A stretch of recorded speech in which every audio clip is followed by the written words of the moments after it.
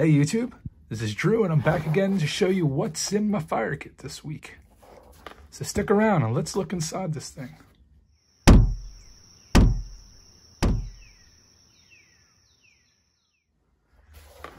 Alright, so if you watched my previous video last week, I posted about this fire kit, how I would eventually go over it. Well, today is that day.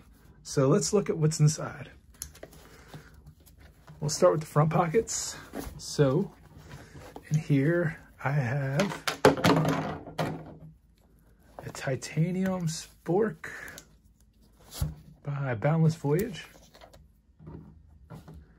Again, you're going to be surprised how much gear lives in this one piece of kit.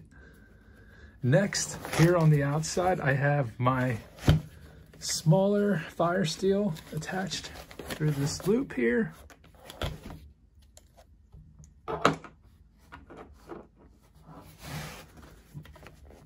Oh, we're not done.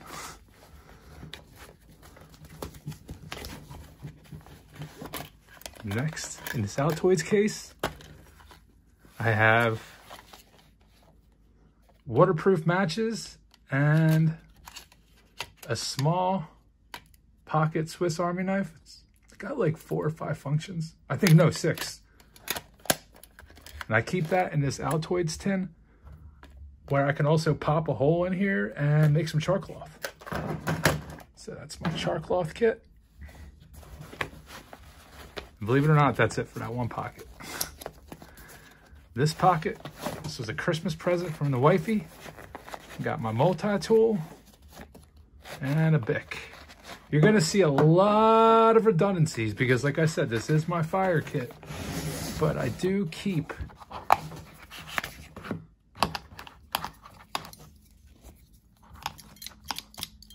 a lot of gear in this thing, whatever I can fit in there. So this was a gift from the wifey.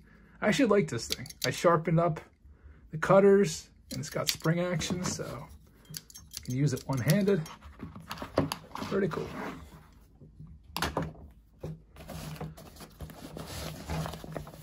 That's it for that pocket. Let's go ahead and dive into here. I got my Victorinox Hunter, another big Swiss Army knife, whole bunch of functions. I'll probably do a video on this another day. I really love this thing. I never leave home without this. And this is truly part of my EDC. I always have my bag with me, and this is always in my bag. So this is all gear I always have with me at all times. Here's a larger diameter ferro rod I spoke about last week. It's a Bayite. I believe it's a 1/2 inch diameter by, I think, 5 inches. And you can see I've used it quite a bit, a good fair amount. Wrapped it in paracord. Does the job.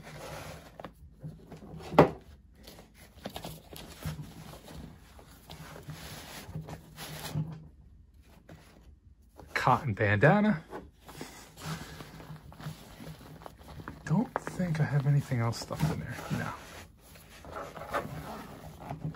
Okay. Next, in the main pocket, I have another Bic. Told you I have a lot of redundancies. 50 feet of reflective orange paracord. Dryer lint with some fat wood shavings.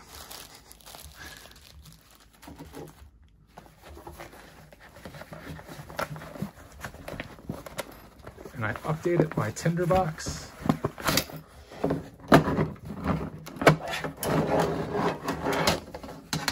Because I can actually, again, pop a hole in here, make char cloth. But I have some extra fat wood, some shavings, some spruce or birch bark, some sticks, and some of this fire start material here.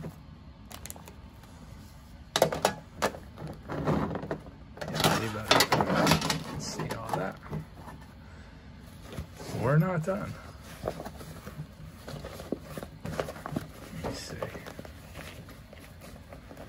Oh yeah.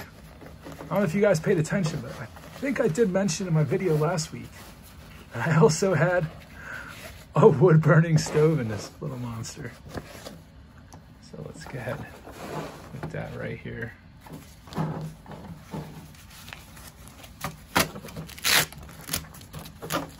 Oh yeah.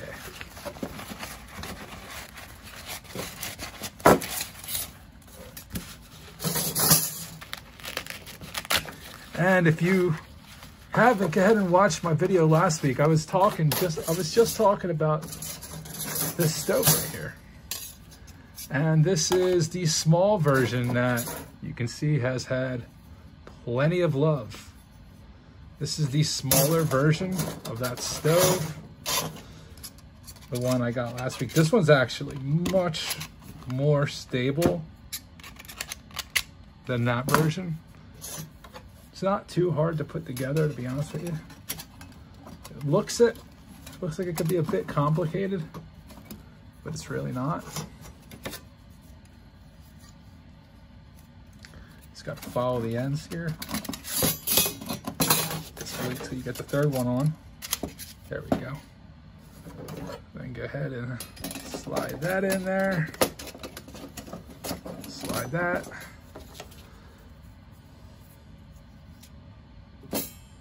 Yeah, this is where it gets a little tricky. I always do the underside up. I don't know why. I think it's just personal preference. Yeah, it's this side. Oops. All right, so yeah, put in the 4. Put in the 4. Not just 3. Yeah, excuse me, it has been a bit since I put this thing together. This is where it gets a tad bit tricky. You need to be a little careful how you do this because you could cut yourself. This is thin steel. There you go. As you can see, it's put together. You can put your Trangia in here. I've burned a lot of wood in here and used it for my Trangia. And one of the cool things is it comes with this crossbar that fits into that bag as well. Go ahead and just slide that in there. And then you can place your pot or your coffee mug right on top. So that is basically everything that was in this bag here, whether you can believe that or not. This little EDC kit is one of the greatest gifts I ever received.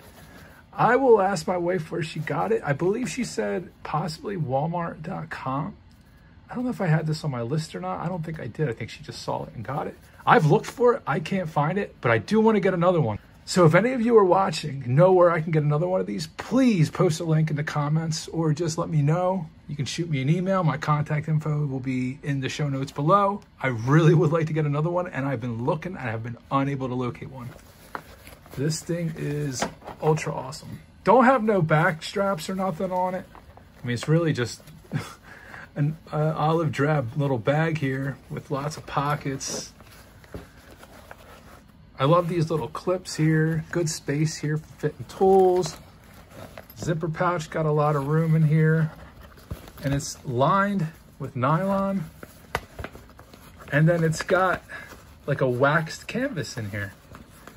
So this is actually not a bad quality bag. This is where I actually keep the stove. And you can see the nylon. And I don't know if you can see the difference between the nylon here and like this waxed canvas. This thing is awesome. So let me know what you guys think in the comments below. Would you like to get one of these? Would you think you'd be able to use one? Would you want to add one to your bag? Let me know. Let's talk about this. I think this thing is awesome, especially for the amount of gear. Look at all this. Look at everything I've had stored in this one bag. And that saves space and organizes everything into one little field filing cabinet, basically. If I need a piece of gear, I know where it's at. More than not, it's probably sitting in my fire kit. So thanks for watching, guys. You take care, and I'll see you all in the next one.